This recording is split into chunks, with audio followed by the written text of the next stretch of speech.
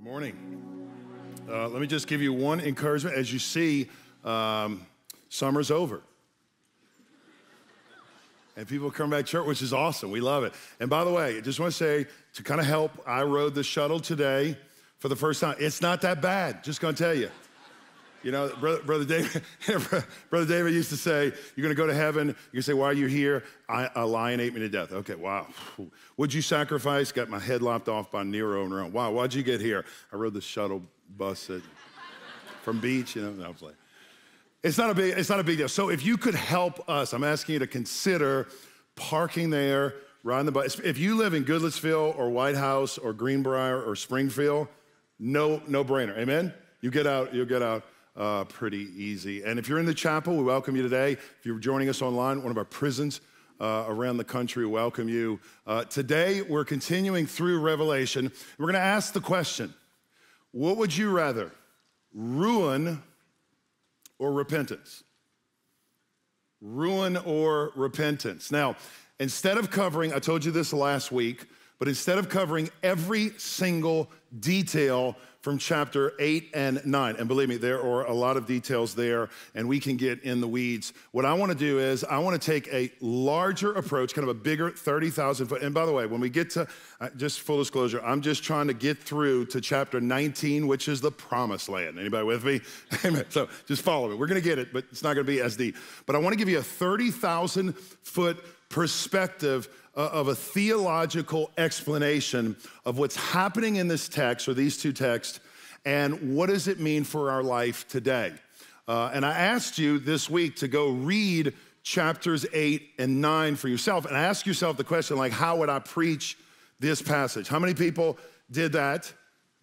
Okay, 3 of us. Thanks for the honesty. Thank you. Okay, so you're like, I'm not even gonna bother with that, I already know. But no, here's what I wanna do before we continue on. Let me just give you the lens through which I am viewing the book. And by the way, if you did not listen to the first 2 sermons of this series, just encourage you to go back and just at least those 2, because this is the lens I view the whole book. And again, you don't have to agree with me, and that's fine. In fact, I even heard, again, I'm getting on rabbit trails, I should, but I even heard this week, hey, listen, you know, there's life groups that are taking apart your sermon and teaching something different. And I'm like, okay, as long as it's not heresy, you know, not heresy. I want you wrestling. I don't want you to be a cookie cut out of meat. By the way, that's a cult, right? If you're at a church, by the way, and the pastor says you believe my way or the highway, that's a cult. Run, amen? Like, you need to study the book for yourself, because at the end of time, you're gonna give an account for Jesus, and I ain't gonna be there with you, right? Well, Pastor Robby said that. He's gonna say, no, what do you believe? Amen? So you gotta believe, but this is where I'm at, okay? So here's the lens, just follow me.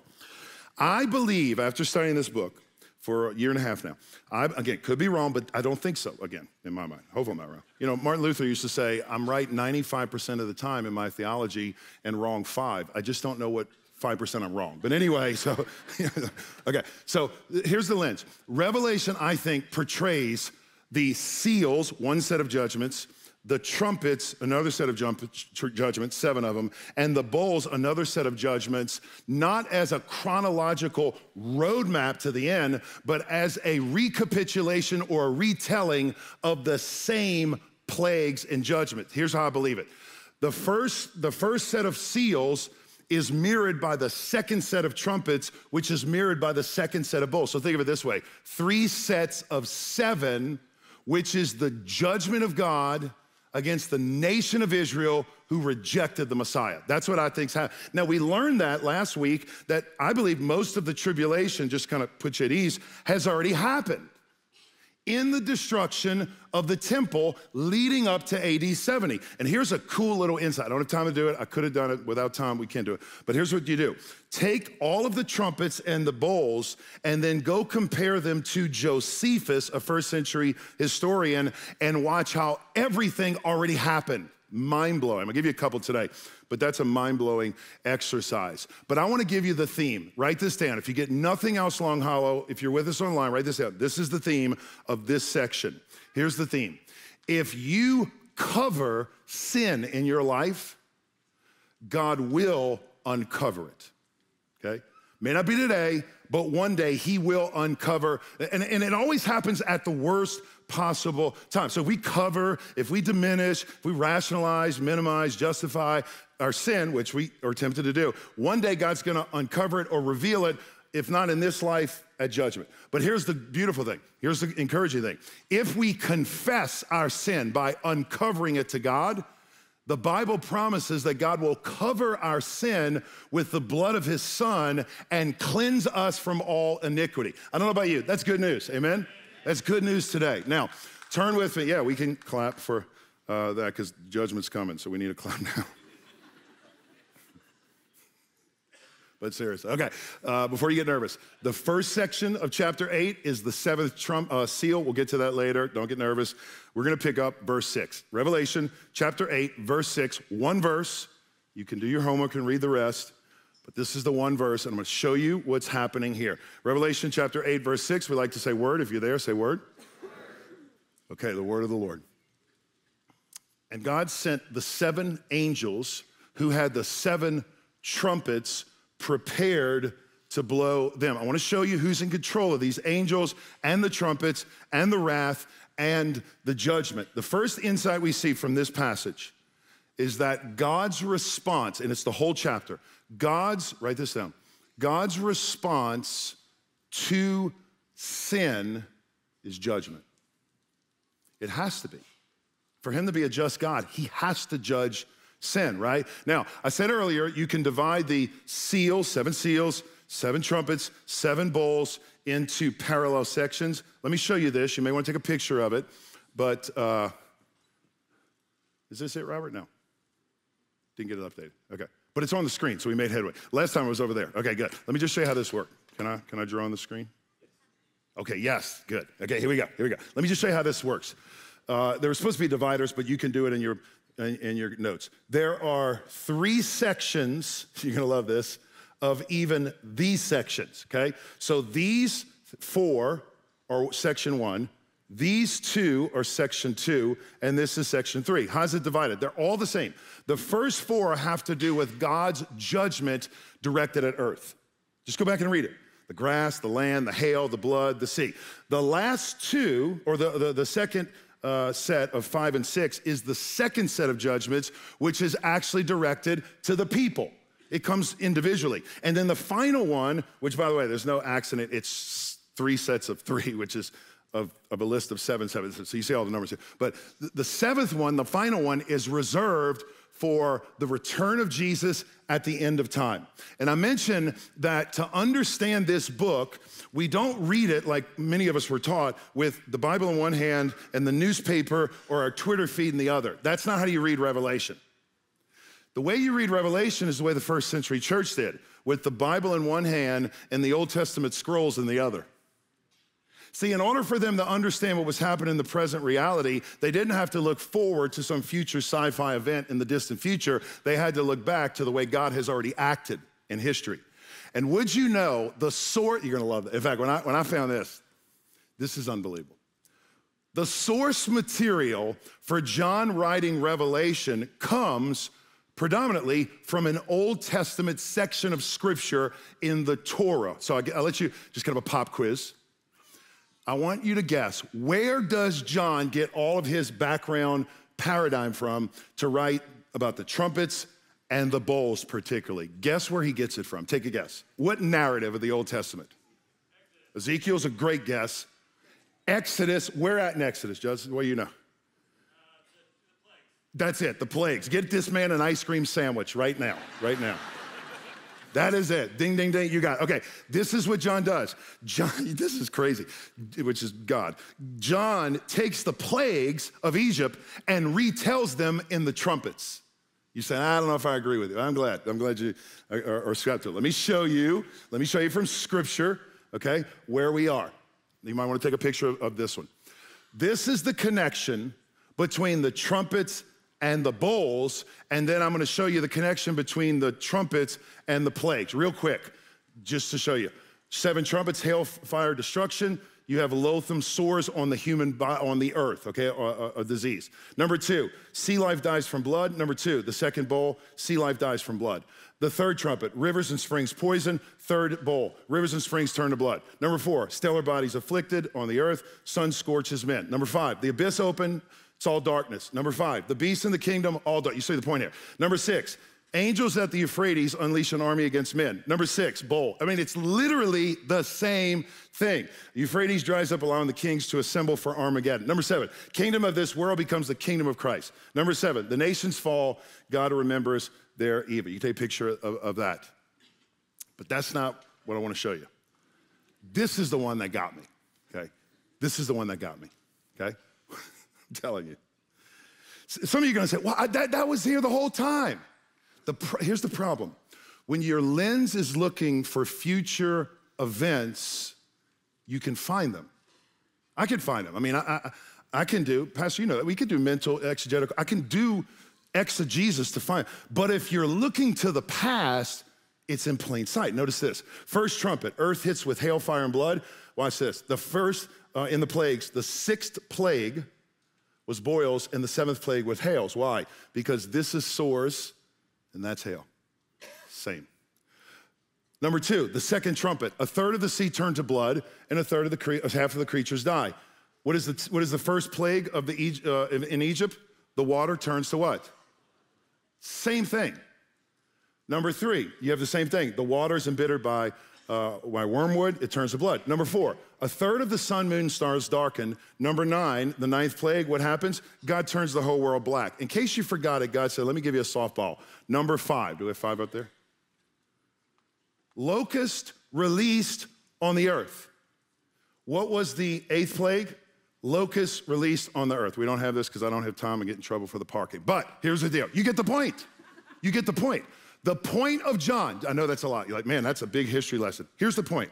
The point is, John took the plagues and retold them with trumpets. Now, the question is, why? Why would he do that? And the answer is, we have to go back to ask the question, why were the plagues sent in the first place? Why would God send plagues to Egypt and Pharaoh? 3 reasons. Write these down. Number 1 is this. God wanted to show and reveal that Pharaoh and the Egyptians had a hard heart toward him. They rejected God. Number 2, this is the second one, God sent judgment through the plagues for sin. That's an easy one, right? And here's the third one. The third one is God is showing that his glory transcends every other false god in the world. God is showing that he is God and they are not, amen? That I'm in control and they are not, and he is demonstrating his authority. Now, I said this early on, but chapters 6 through 18, just to kind of warn you, are the hardest sections, I would say, in the entire Bible to read. Anybody agree with that? It's hard to read. But here's what God's showing us. He's showing us a couple things. Number 1 is this. When you see like the plagues and the destruction and the hail and the fire and the blood, here's what we're witnessing. We're witnessing how much God hates sin, and at the same time, how flippant we are as humans toward sin. We're seeing a holy God, how much he hates sin, but how much we minimize and tolerate and justify sin. You gotta realize, this whole section, because you read this, you're like, man, this is an angry God. No, it's a just God who has to punish sin in order to be just. And punishing sin means God has a standard. When you fall short and break the standard, there has to be consequences. Now, the temptation at this point, and I hear this from young people, they'll say, well, why do we even need God? Why do I even need a book? I don't need no book. I don't need a book to tell, right? I don't need a bunch of laws to tell me how to live. I can do what's right in my own eyes apart from anyone telling me. Anybody heard this before? I don't need you telling me how to live my life.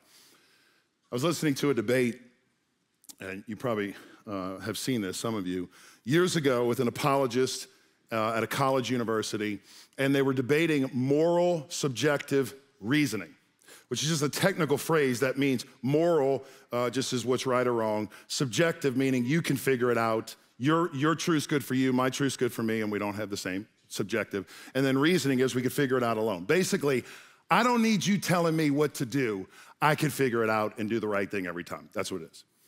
So they were debating, and this student who came up pretty well dressed and so he's pretty eloquent, and he came up and he said, I've got a question to ask you. And the apologist said, go ahead. And he said, let's go ahead. I have the actual response. Let's go ahead and put Christianity and biblical examples aside.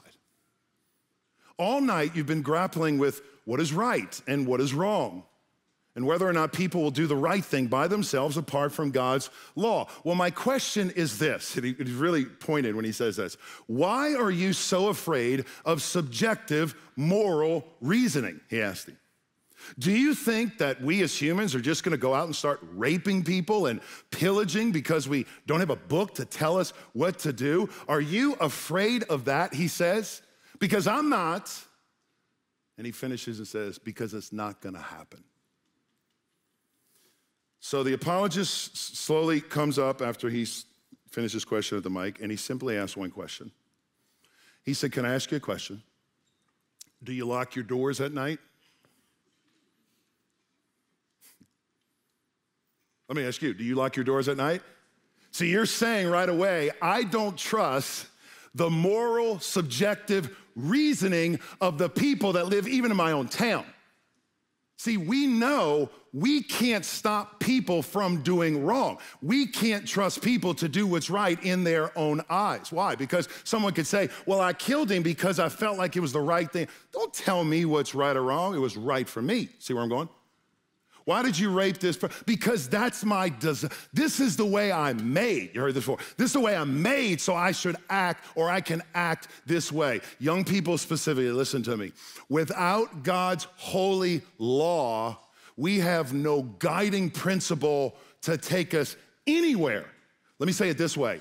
Life without law is unlivable, okay? Life without God's law is unlivable. God's law is, God knew, like you gotta remember, the law for the first century believers and even Old Testament saints was a gift. It was life.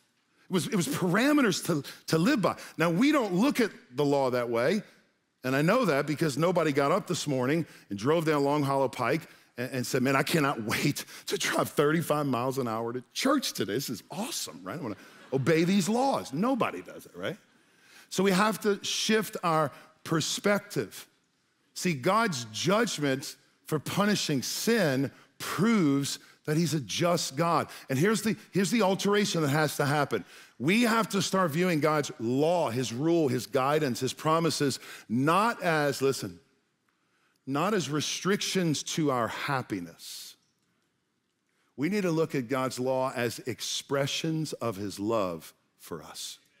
See, parents, you know this, right? Kids, listen up. The reason mom and dad have so many rules is not to hurt you or cripple or put a dampen your fun or your happiness. It's because they love you. Parents, we know this. Like, rules are expressions of a mom or dad's love. And for God to be a just God, he cannot turn, listen, he can't turn a blind eye and a deaf ear to wickedness and blasphemy. And you know that. I mean, listen, just because we don't have a book to, like, you don't carry this around every day. Let me see, hold on, I'm in a situation. Let me see what happens here. No, you know right or wrong because the Bible says it's written on your what? Heart. It's written on our conscience. Which is why many of you sat down last week to watch the opening ceremony of the Olympic Games, only to be disgusted by what was portrayed, amen? I mean, if you didn't see it, you probably did, but during the parade, drag queens sat around a table depicting the Lord's Supper. Now, they tried to backpedal and say, we're trying to share the Dionysus painting from the 17th, 18th century, a bunch of hogwash, in my opinion, with all due respect. They literally mocked God. And this grotesque mockery of the Lord's Supper, friends, I'm just gonna call it what it is. It is blaspheming God.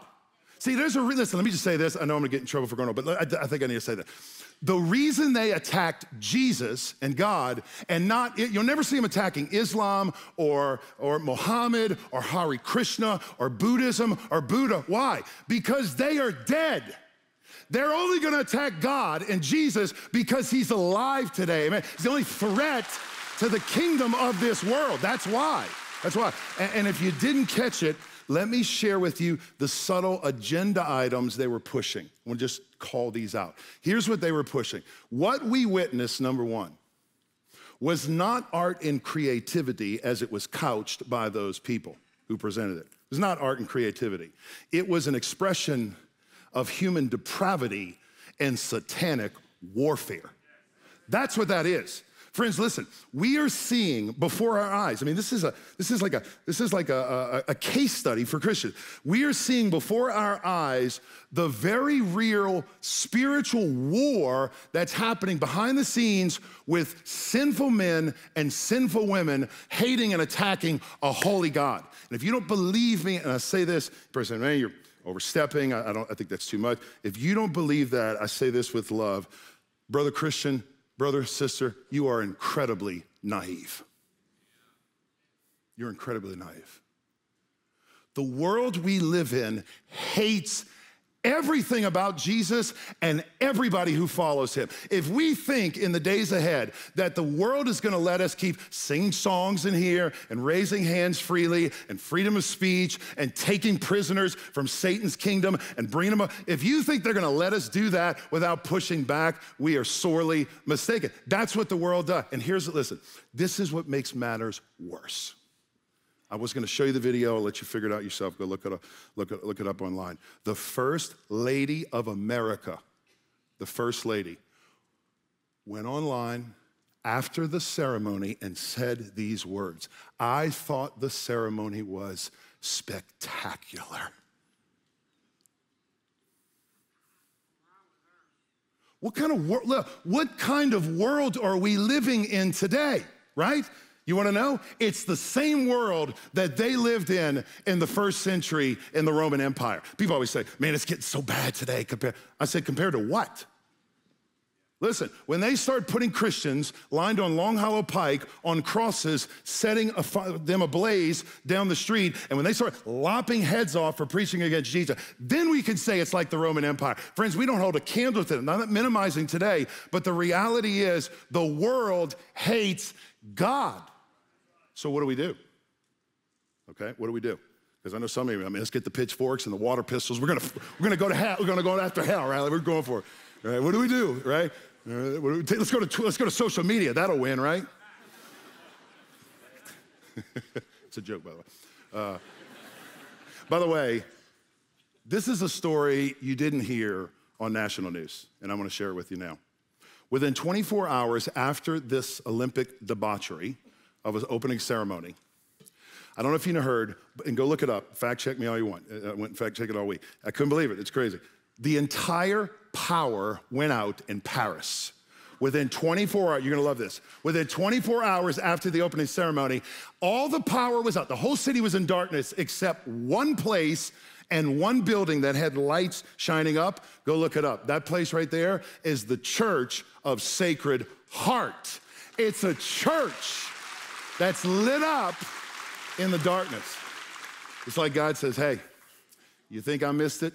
I got you. I got it. So that's the first thing. Here's the second agenda item. I don't want to spend too long, but here's the second agenda item that ceremony projected. The opening ceremony depicted the new alternate religion. Do you want to know the alternate religion today? The sexual revolution. Young people, this is the alternate religion you're gonna be, because here's what this says. This says that people are defined by their sexuality and their gender. That's who you are. Your sexuality, it's all you are in a sense.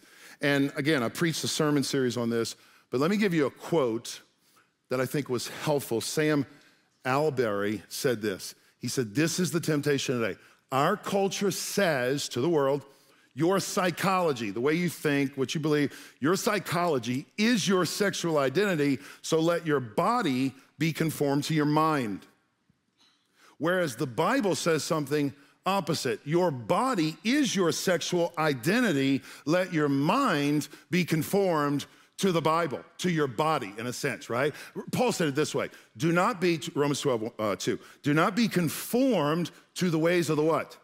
Of the world. Don't listen to the TikTok trends of today. I don't care if he's got 2 million followers on YouTube. If it ain't in the Bible, it ain't right. That's what the word is saying. Don't be conformed to the world, but be transformed by the what?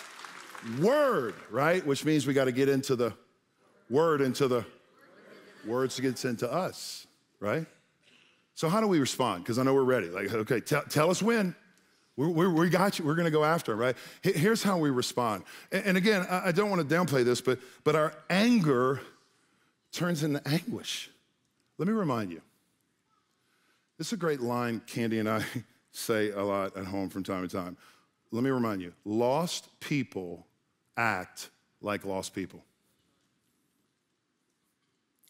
The reason they act, see, if they knew Jesus the way we would, they would never blaspheme God.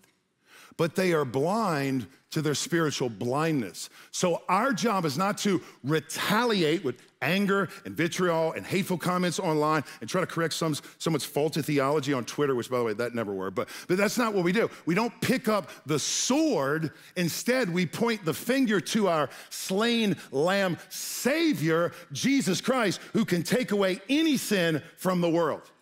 And our job as Christians is to share the good news with anybody and everybody around us. We fight, here's how we fight, by calling people to repentance. Repent for the kingdom of heaven. Who warns you, brothers? The wrath of God is coming. And I know what you're thinking, man, it looks like we're losing ground. And golly, it looks like we're retreating. It looks like we're shrinking back. Let me remind you how this book ends. Revelation 21 and 22 say there's gonna be a new heaven and a new earth, and King Jesus is coming back, not as Savior like he did the first time, not gonna turn the cheek like he did the time around. Jesus is coming back as Judge and King. And here's the thing we need to remember. You don't blaspheme God and get away with it. That's what this book is about. You don't mock God without consequences for your actions. And that's what punishment is. Remember, punishment is God's judgment for sin, and that's how much he hates sin, which leads to the last point. I know you're saying, man, this is a lot. Judgment, sin, recompense. Here's the insight, like kind of a nugget around all this destruction, and that is, number 2, our response to God's judgment always is repentance. It's always repentance. Again, I don't have time to read the whole passage. I will read chapter 9, verse 4, and I'll read 20 and 21. But let me just show you what's happening. In the midst of all of these attacks and the trumpets, I think this is the 5th trumpet, they're all, all Hades is breaking loose on earth. And then we see this little nugget.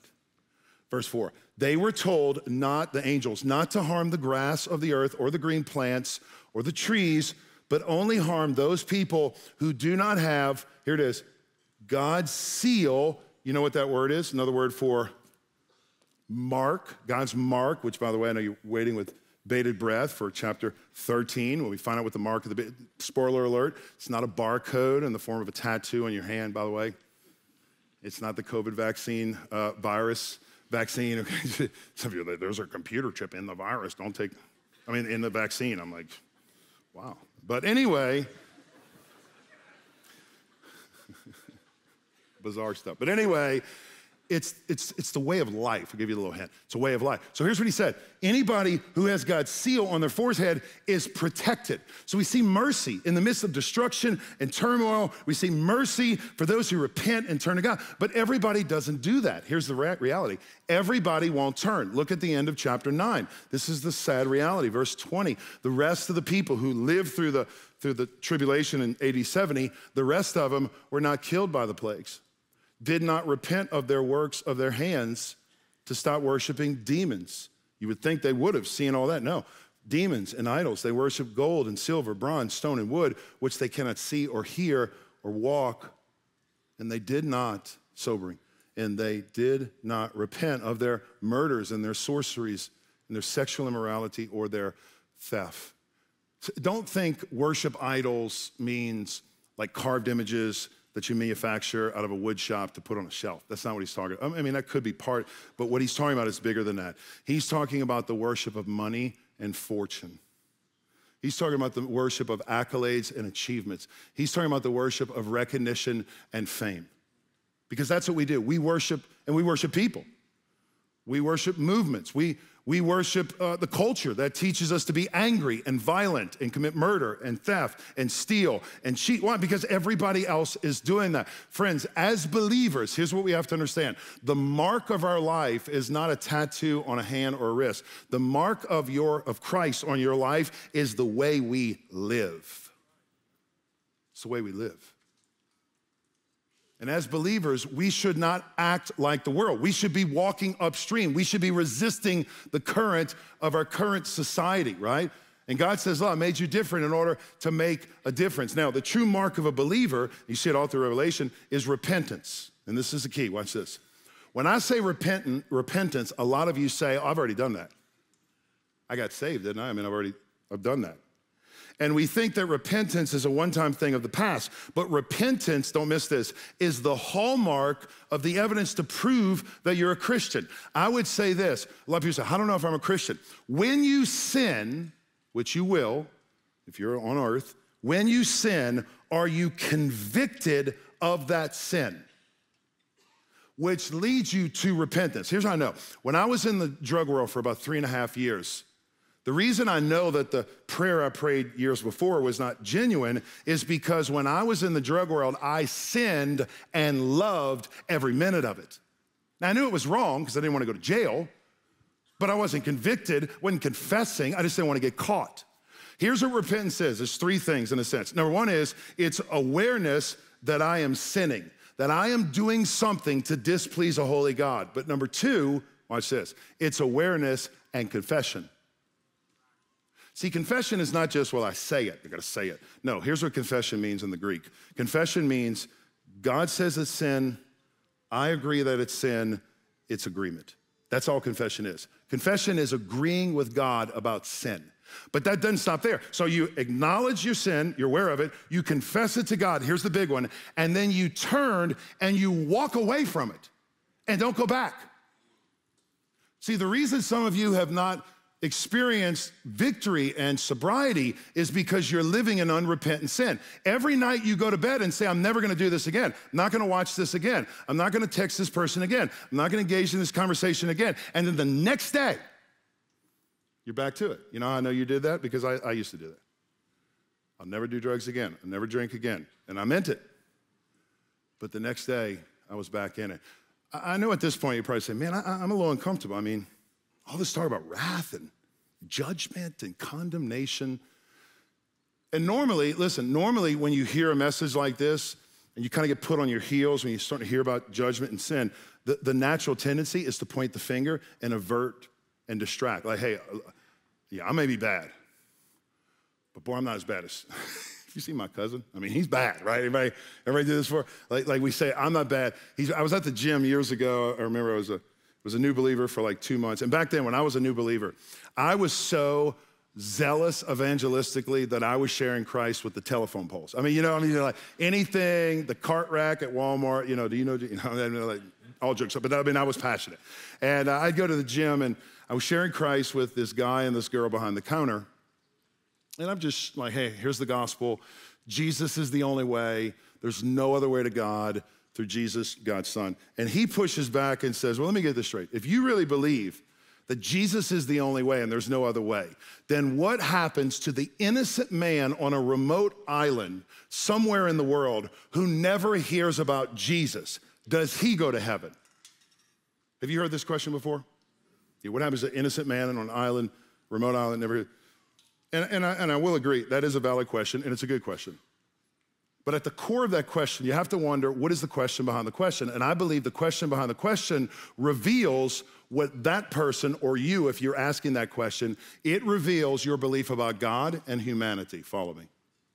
Because if you're saying there is a way for a good man in Africa or an innocent island or innocent man in Africa or an island to come to faith apart from Jesus, what you're saying at the core is that you believe people are generally good. They're generally good, right? Unfortunately, the great philosopher Luke Bryan had it wrong when he's saying most people are good, right? I love Luke, but with all due respect, that's not true. According to the Bible, everybody's not good. And by the way, we should never get our theology from the Big 98 or country music, right? As good as Morgan is, we love Morgan, but, but anyway, according to a recent Gallup poll, which is really surprising, a Gallup poll surveyed the church, they found out that 60% of professing evangelicals said they believed people were generally good. And here's what happens. You may think that too. I think people are generally good. The reason is we think people are generally good because we compare ourselves to other people lesser than us, right? We always compare ourselves to a standard less than perfection, right? We'll say, well, compared to my drunken uncle, y'all know Uncle Jack, golly, I'm way better than him, right? I may not be a good dad, but I'm better than the neighbor down the street. Or you compare yourself to the womanizing employee at the office. Or you compare yourself to the classmate at school. At least I don't curse as much as Mike at school, right? Or at least I don't cheat as much as Sally who's 6 days. And so we compare ourselves to kind of a lesser than straw man. But then we can do it in the church. Well, at least I go to church more than my family. I'm here more. Or I'm in a D group or a life group. What about you? By the way, are you in a... No, I'm playing. But seriously, no. But that's what we do. We compare ourselves to someone that we're better than. Here's the question. Stop comparing yourself to goodness and let's compare yourself to holiness. That's the line. Don't ever say, do you think he's good? Everybody could be good from time to time. Listen, you can always hit a straight lick with a crooked stick every now and then, okay? The question is, are you holy? That's the standard. When you and I compare ourselves to Jesus' perfection in righteousness, we fall short, which is why the Bible says, there's no one righteous, no, not one. No one understands. They've altogether become meaningless. They've turned away. There is no one righteous, no, not what?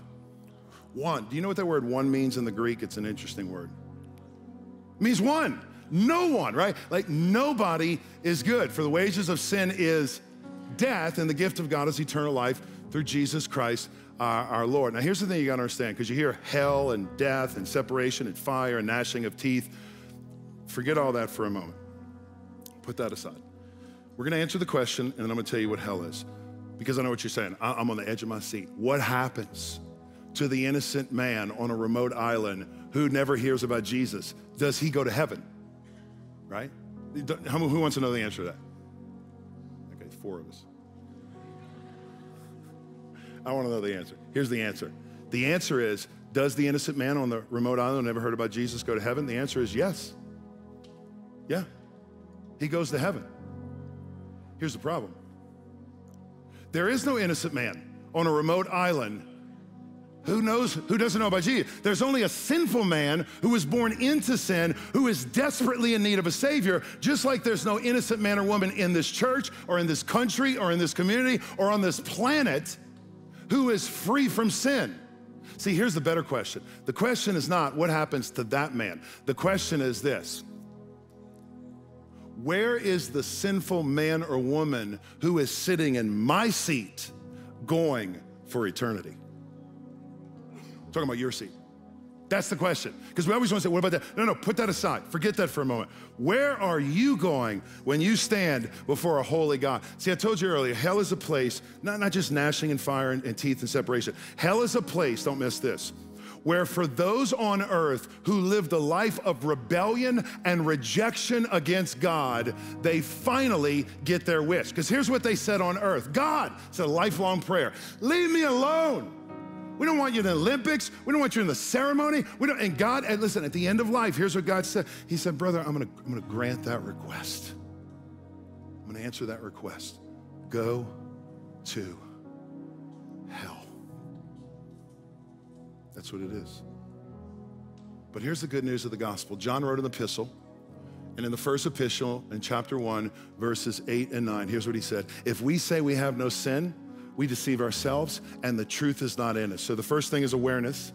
The second thing is confession. If we confess our sin, God is faithful and righteous to forgive us of all of our sin and to cleanse us from all unrighteousness. Here's the point, and I want to close with this. If you cover sin, God will uncover it. Maybe not today, but one day he will, and it always comes at the most inopportune time of life. But if we ask and confess God, and we can confess it and we uncover our sin, God covers it with the blood of his son, Jesus Christ, and forgives us of all unrighteousness. Father, I pray right now, as we go to you in prayer, I know we come with heavy hearts. Because I know in a room this size, God, there are some who are living right now in unrepentant sin. And they have concealed, and they have justified, and they have minimized, and they have rationalized their sin, and they have said it's not a big deal. And God, they know it's sin. And I'm gonna ask right now, they confess that, and you cover it with the blood of your son. God, for your glory and your honor, we pray you do it in a way where you get the glory. We ask it in the only name we know how. And that's the strong and powerful name of Jesus Christ. And everyone said,